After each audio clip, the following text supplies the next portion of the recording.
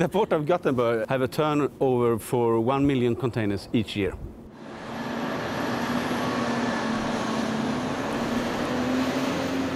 We are running a depot here.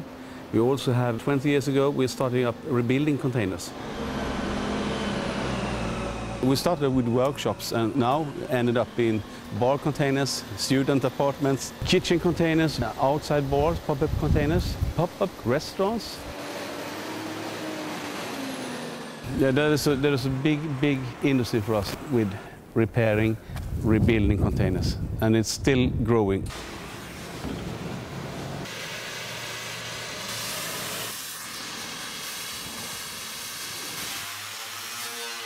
We are cutting, bending and welding in the containers a lot.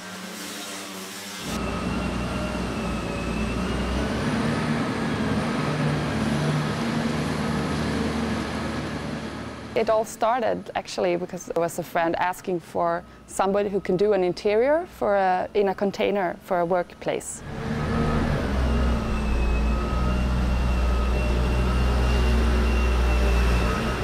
So we said, yeah, sounds interesting.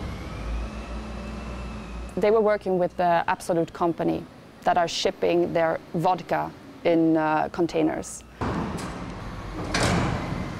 And the idea was to reuse one of or three of their containers and to make them into a creative workplace.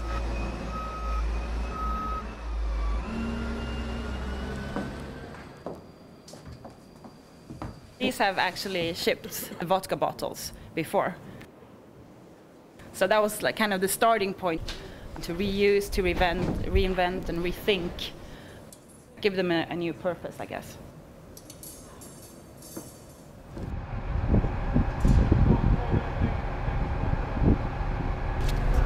The project started out with 3 20-feet containers, and then it's expanded to 2 40 feet, and then we really wanted these two on top because we had a roof, and if we had the roof sitting on these 2 containers, the roof would be very low, and that it wouldn't give this in-between room the same feeling as it has now.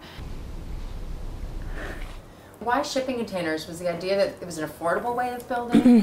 Yeah, affordable, and also it was something that the company had in their production that they could actually use as a structure. And also it was movable. So the first thing we did was to go to the production areas in South Sweden where Absolut Vodka is being produced. We were going through their different distilleries and factories and got really inspired. We named the different rooms. As you can see, the bottlery and the workshop and the bar. You can see them as like small scenes of the different production workplaces. This is the bottlery. We were inspired by where the bottles were being filled, where everything are really like production lines and stuff. So here we actually made a ceiling light installation with the bottles from Absolut. We were really inspired also by the process at the factory and the distillery, and also by the end product. So the bar is actually inspired by the end product. So we try to reuse materials from the production. So this, for example, like normally a waste product, but here we use it as a seat for the stool. And in the way it's put together, like in the sofa niche, it makes an exclusive feel to something that is actually just waste. Also for these tubes, they are normally like carrying the labels of the vodka bottles, so we use them as decoration. These are kind of soft to sit on as well. They have so many cardboard boxes at Absolut, and they try to give them away for people who move. We were really happy to find the cardboard boxes because we also actually built the back of the sofa niche, me and Astrid. We were up all night cutting. So these are the same cardboard boxes, but they are just cut at different angles. Wow, you did it yourself. Yeah. That's crazy. Do you know Interesting collaboration. About using the original floors of the container? When we saw, it was quite a lot of dirt on the floors when we got them. It was hard because there were a lot of probably vodka stains and things that we didn't want to. Yes, but there were also oil stains, so they couldn't actually paint the floors when the oil was there. So that's, I guess, why we chose to put another. But this is also some kind of wooden floor. I don't know the name in English. Very simple, made from small parts of wood. These are all boxes. The whole wall is made out of wooden boxes just stacked together. And actually, when you ship the containers, these actually fit into these two boxes. So you could put the stools into the wall. These two and this one, yeah, and also that one as well, when you move it, so they won't take up any more space. So you were thinking about the transport when you designed it? Yes. Yeah. But then we got those extra containers as well, so now we can put a lot of things in those. These two containers were not only there for the high ceiling, but they were actually also used for transportation. There is also a small refrigerator here. Did you think at all about the idea of building housing? Yeah. Yes, absolutely. For sure. We were walking around here in this area yesterday, and we were seeing it would be so nice to like open these doors. Imagine you have your own apartment, and then you just like, you have this fantastic window. It would be absolutely gorgeous.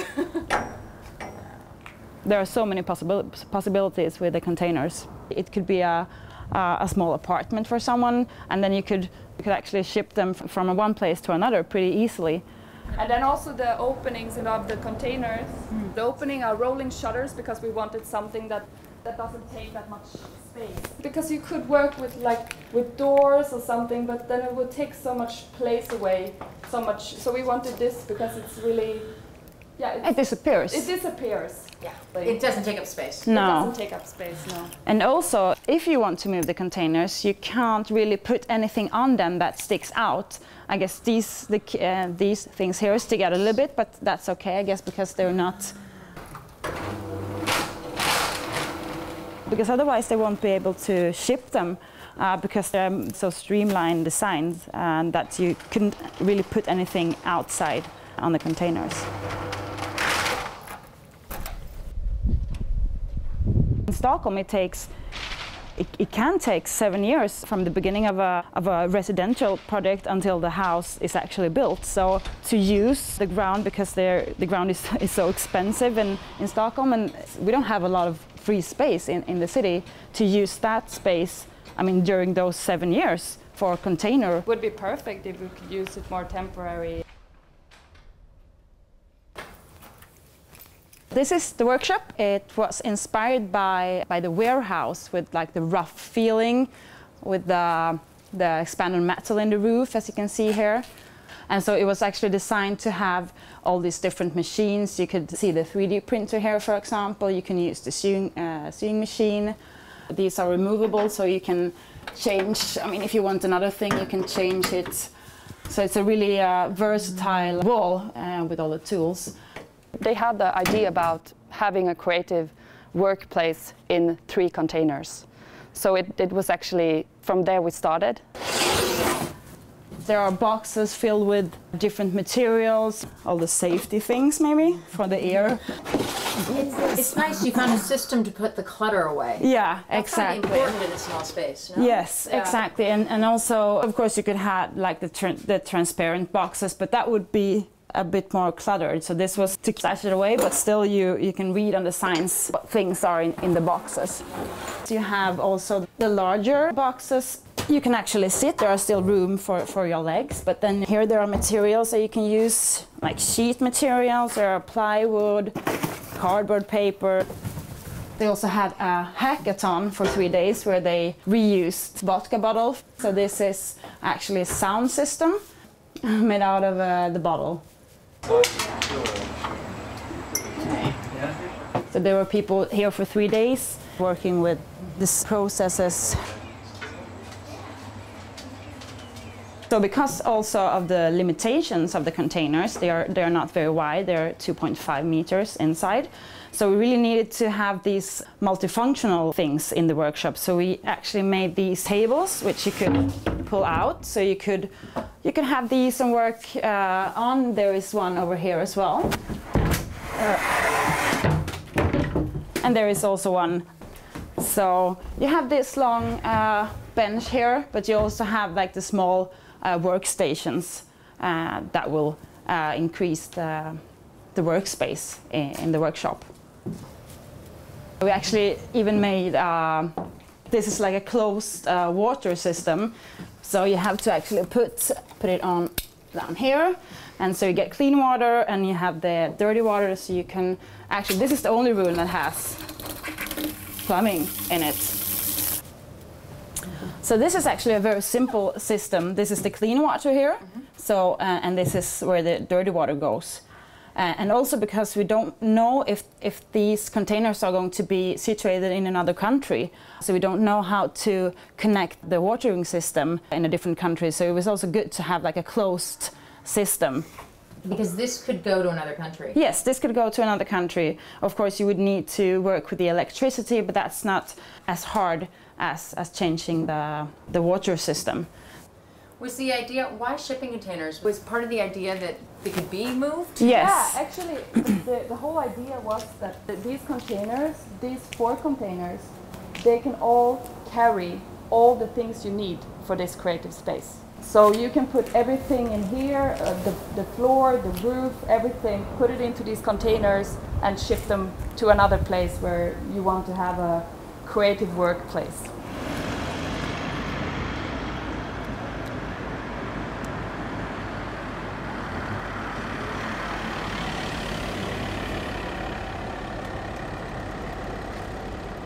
It's also so nice because with the temporary structure you can also change the feeling of an area for a shorter period of time. And then you can remove it and... Yes, because they were situated in a parking lot, so no one really used it. They were in Gröndal in Stockholm, which is an area in a transition. It's a harbor area. But there are a lot of plans about making it a residential area. They've actually already started in some parts. So it was kind of cool to be that in-between structure before it will change from this rough place. And I mean, it will be cleaned up and totally different in a couple of years. So it was really cool to be able to use that space and also to give something back.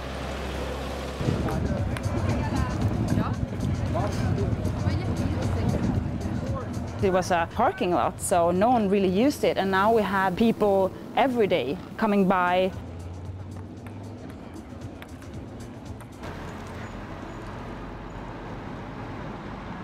It's also a very flexible structure, so if you place it somewhere else, that structure is easily changed. You can really build whatever you like, and these building parts, you can make them interact with the city or the place where you're at.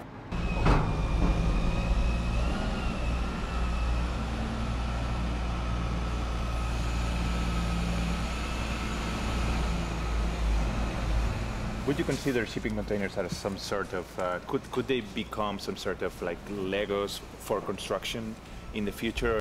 You never know what will happening in the future. So we have a big project here in Gothenburg right now, rebuilding them to apartments for students, since there's also a problem for students to find living, cheap living. So there's 2 different projects starting up in Gothenburg with rebuilding from used containers. And how will they stack them? They will stack them, most will be 4 in high. You need some kind of support, of course, since it's windy, but it's easily, they can be stocked 5 height. But if you go on 5 height, for example, student apartments, there's some kind of fire regulations you have to follow, and it's a little bit more expensive, so we just use 4 height. For buildings, for using them for architecture, are there limits? Is there a height limit? You mentioned 5. Is there, but you can go higher than that? Yeah, you had the possibility to go, I think it's 8, 12 height. If you come to countries that are not so much space, for example, Hong Kong, they will stack them 8 up to 11. But in Scandinavia, the space is not the problem here. But in Hong Kong and Singapore, there's a space to the building height. Yeah. And how long do containers normally last? Containers for 10 or 15 years. Most of the shipping lines, they sell the container after 8, 9, 10 years. Because it's...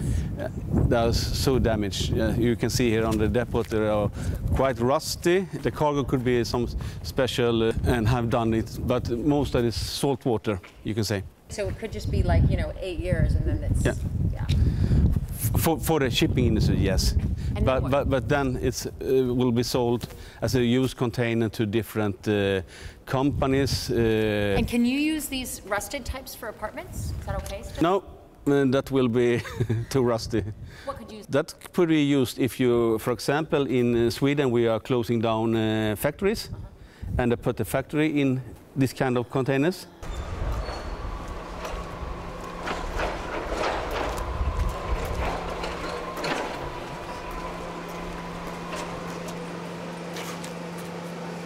Wow. We have built so many pop-up containers for the salad restaurants. So here we built, so you can open both sides. You see it on the roof, stairs, so you mount. Oh, I see. That's a stair to go up to like a rooftop terrace. So when there are some kind of exhibition or they're coming out with a container and pop it up for 10 minutes, and I think they sold this year was a record for 1 ton salad for 1 day. Can you imagine? So how much do they cost? For example, we are selling a lot of 20-foot units for garage. It costs roughly 2,000 euro. And to modify them, to cut and to do all that, is that expensive? You can do a quick pop-up container restaurant for 20,000 euro. If you compare to if you should build a house, it's much, much cheaper. And also, they are so mobile if you compare with other building. Also, they have the standard measures. These are 40-feet container, and these lower ones, they are high cube containers. These are 2.9, and the other ones are 2.5 or something, 2.5 meters. So they're quite low. So we really needed the higher cube here so we can make it a more comfortable ceiling height. So these bottom ones are called High cube containers. and they're the ones you have to use, I guess, if you want to make a residential space out of it, because 2.45, that's pretty low, and then you have to insulate it, and maybe you want another floor material, so it gets smaller when building. If you make big holes like this, you have to construct something of a new bearing structure as well, so I guess the larger holes you make, the more of a secondary structure you need to have. So that's why we didn't put them together. We didn't remove a whole wall, because we also wanted to keep the container structure as much as possible. So this is the distillery, and so we used the steel walls, so we could actually write on these ones. It's just a thin finish? Yeah. It's a strip of a metal panel. That kind of thing go up easy on a shipping container? Yes, they insulate with the plywood sheets behind it, and then they just put these on with the screws. So I think it's a very fast building technique, I guess. Yeah. Was it difficult working with something so industrial? It was actually quite nice, because for me, I totally love this industrial style. So. Yes. And then to put some exclusive things into it, combination makes it really nice. And this is a very flexible room. All the furniture they're movable. Now this is connected to itself, but you could connect it to... You can go to the wall and then connect it. If you want to change, You can, I guess, plug you can plug this one in this table and the next one in the other table, and just have one plug in the wall. So we actually designed these tables. So we also try to have a lot of the materials in a lot of the rooms. Like we have metal walls, we have the expanded metal in the workshop and also in here, and then the plywood, of course, was a reoccurring feature in all of the rooms. Also because we found this very beautiful plywood, so we really wanted to use it as much as we could. So you can, Astrid wants to show me something on the wall. I can sit down. This is the butlery, of course. These are painted with whiteboard paint.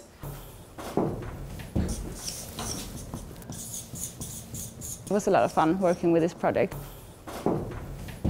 It also helps the creativity that it is a bit rough. And we didn't even use luxurious materials in that way. We used wood and metal. Yeah. And some white paint. And some white paint. Yeah. And corrugated paper. So it's just the way it's being put. It's a good thing because it also can be used for homes and residential, because it doesn't mean it has to be that industrial inside. No. We tried to use a lot of second-hand furniture because it's, I mean, the project is all about reusing.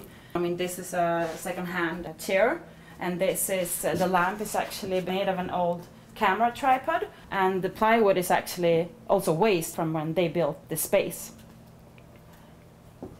These are actually the vodka caps. We use them as magnets, and these are old sleeping mats in here. the ones you use when you go camping. So you don't really need to use any glue. The table is also a reused cable drum, and then the chairs are also actually second-hand findings, and then we just repainted them and did like the modern dip dye technique on the legs.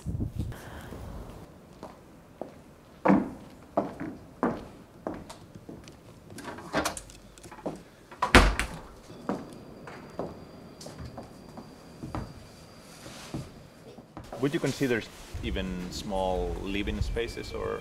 Since we love containers, we are thinking about everything all the time. What can we do? What can be done? We are building small summer houses now. There's so many business challenges with container. We have supermarkets today. They ask us if we could rebuild containers. The people couldn't pick up the bag with the daily food. Ordered by internet. Yes. And I come to the supermarket after closing time or whatever. Just pick up. In a shipping container. In a ship. So you have your number, let's say, and you open it and you have your groceries. Yeah. I could work with groceries, but also with other products, right? With the glue that have been on a racing ground. Using the containers as a wall on a racing lap. The Prince of Sweden, Carl Philip, is probably turned into one of these containers. We have, of course, we have built so many workshops and so on. So I don't know where we'll end up in, if it will be standard apartments for people.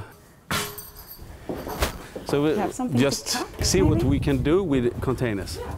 It will grow, and I don't know what it will end it up in.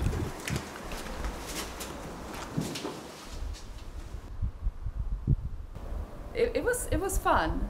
Yeah, it was a lot of fun working with this project.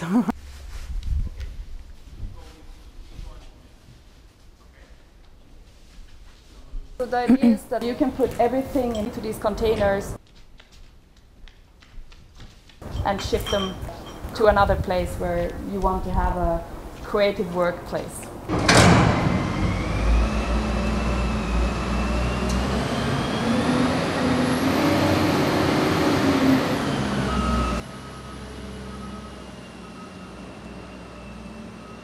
By now it's just been in Stockholm for 1 month, but they hope they can be reused and shipped away to other destinations where someone needs a place to have some creative work done.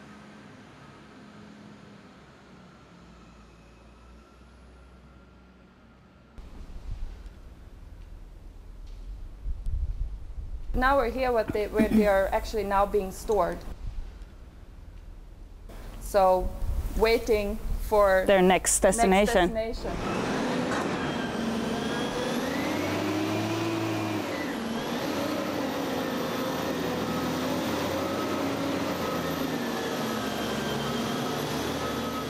So hopefully this will be built somewhere else in Sweden or elsewhere. It's easy, you can just put them on the boat and go wherever you like.